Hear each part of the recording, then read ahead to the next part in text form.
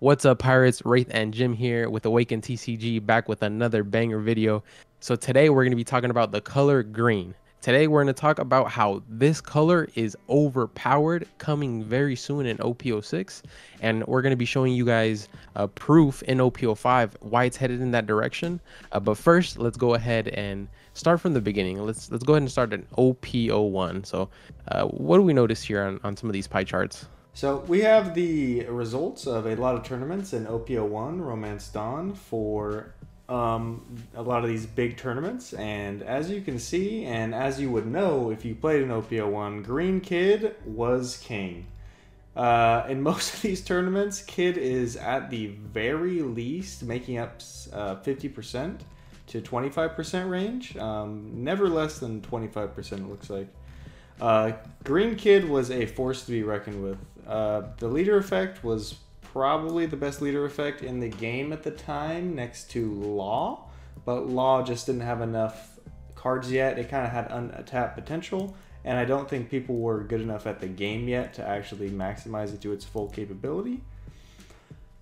But yeah, 100%, 100%. I mean, the game was super fresh for a lot of these tournaments, and so everyone's still kind of getting down the basics of the game, really learning the game and metasizing it. And I think for kids case, having two big swings late game was always almost impossible to block out of.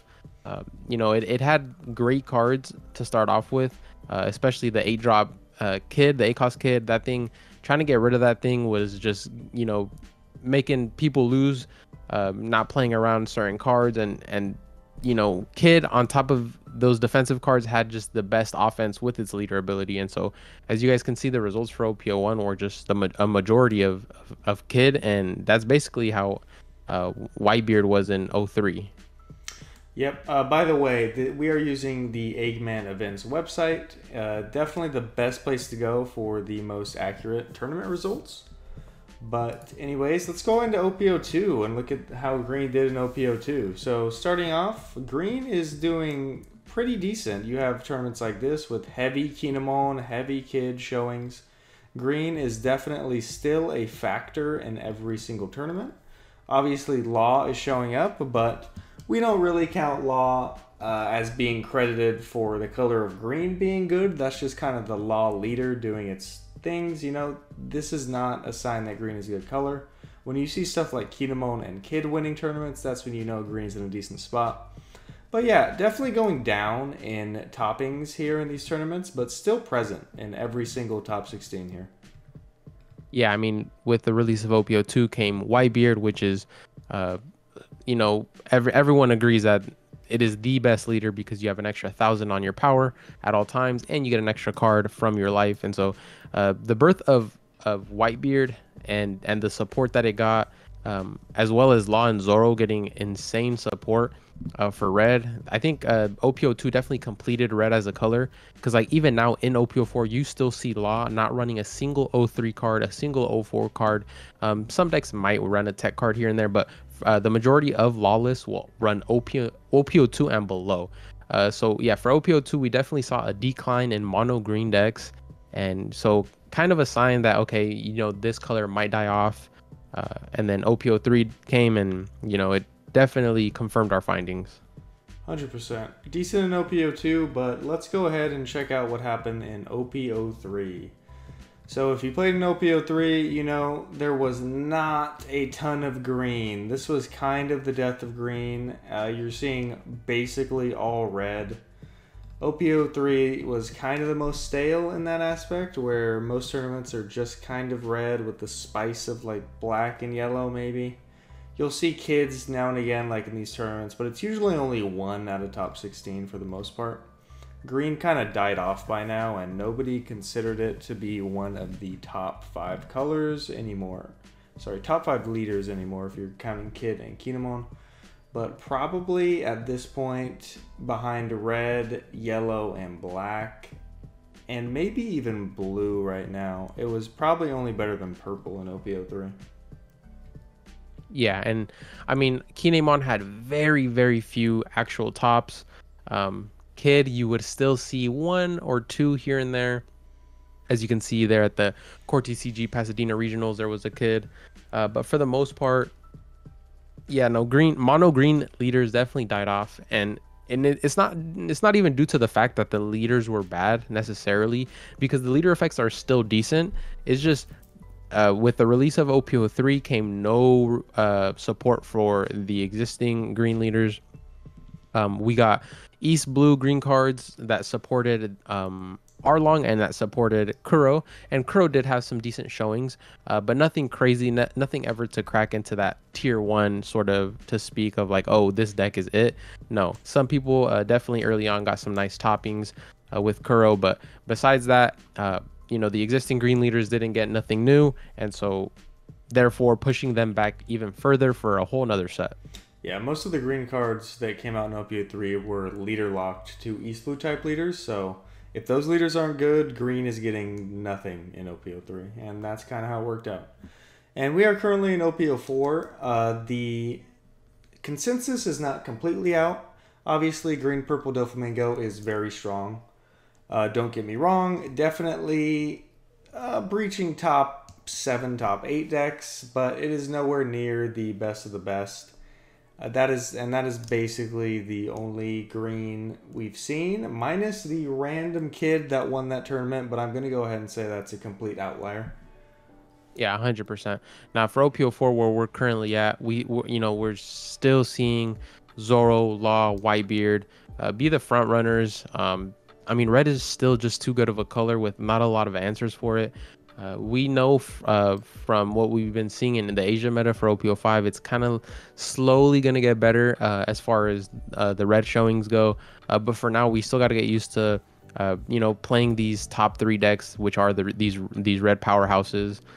So yeah, green is for right now, it's in a pretty bad spot. But like I said at the beginning of the video, green is definitely the stocks are rising, so definitely invest in cards that you feel like will have a bigger impact, and maybe we might even make a video on it.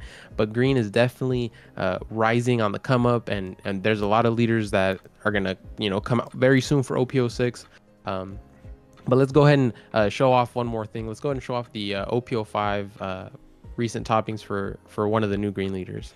Yep, so green stocks are on the rise with this new Uta leader. If you have not heard, this new Uta leader is absolutely insane. As you can see, some fantastic showings, winning multiple flagships 5-0. This leader is maybe signaling the return of green as the best color in the game. And for those of you that don't know what this leader does, it's going to be Dawn X1. When attacking once returned, you can reveal the top card of your deck, and if it's a film type card, you can just add it to your hand. So basically, if you build your deck as an all film deck, which people are doing, as you can see, about 80% of the time, you are just drawing a card for swinging 6 every single turn. The card advantage this deck generates is just what's winning games. You have way too much counter in hand for anyone to ever kill you, and you have way too many characters on board with things like Luffy and Brook for you to ever actually not be able to have a good board state. Yeah, definitely. Some of these combos that the Uta can land are pretty insane now that these 2-drop laws are actually being ran, right? So turn 1, you play down the law. Turn 2, you tap 1, you get the law back into hand. You can play a Nami for free, right? Now you can use Nami effect turn 2, which you were going to use regardless for 4 Dawn, but instead of for 2. And now you can attach 2 to your Uta, swing 7, and you get another draw on top of that. So that's 3 total draws for your second turn in the game, and you're swinging 7k for the first life. So it's like obviously it's a no-brainer, right? Like, there's certain things that this deck is capable of that hasn't been able to have been done before, just off the card generation that the potential it has just with that Uta leader effect. And so yeah, like you said, you can always protect your units on board because you're always going to have enough cards and resources to do that. And next up, we're going to talk about why we think green is going to be on the rise. So out of the new 6 leaders in OP06, 3 of them are green. Hordy, Perona, and Yamato. 3 out of 6, half of the new leaders are going to be the green color, which means there is going to be a lot of green support that is going to be coming our way in OP06, as well as the Uta we talked about. And not to mention the Zoro Sanji leader, which is also a green leader that's getting a lot of good support in the new starter deck that will be coming out soon. So I think just the massive amount of green being thrown into the game is going to be a testament why green can't be bad. I mean, if all these new cards are coming out, there is no way that green is in a bad spot come OP06. Yeah, exactly. I feel like, we have 5 leaders coming out at the brink of OP06 being released. And so I feel like, obviously we don't have the majority of the support yet for these leaders, but the leader effects will warrant very good support. So we're very optimistic, and we're getting, obviously the UTA has released now, but we're getting on top of that 4 new leaders for OP06, and so one of them is bound to be S tier, aside from potentially this UTA leader almost making a case for being tier 1 as well. But yeah, we have a lot of new cards that need to be revealed, and so we'll keep you guys up to date. But yeah, personally, that's why we believe that green is definitely going to be on top again, like it was back in OP01, how we just showed you guys how Kid was running rampant. I feel like some of these leaders might follow suit, and just we'll have green leaders running rampant as well in OP06. Yep, and if green is the new red, I don't know if that's going to be more fun or less fun. I guess we'll have to see. But last but not least, we're going to go and go ahead and show you the first green card that is a bit broken, in my opinion, that's coming in OP06.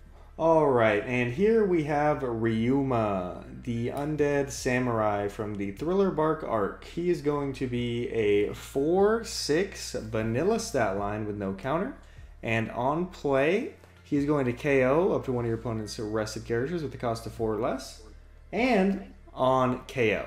So basically, this card can KO 2 for 1, as well as being a vanilla body on play. If this is the green cards we have to look forward to, oh my, green is going to be so good.